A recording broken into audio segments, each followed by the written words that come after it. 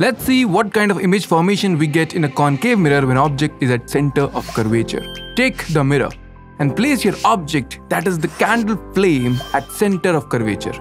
Now bring a screen close to the candle. Observe the image formed. The flame looks inverted, right? The image is going to be inverted, it's going to be real, and it's going to be of the same size. Now let's visualize a ray diagram of this image formation.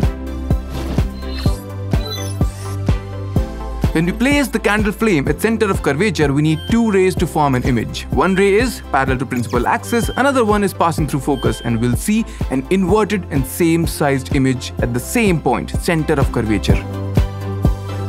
So, can you tell us what will be the magnification in this case?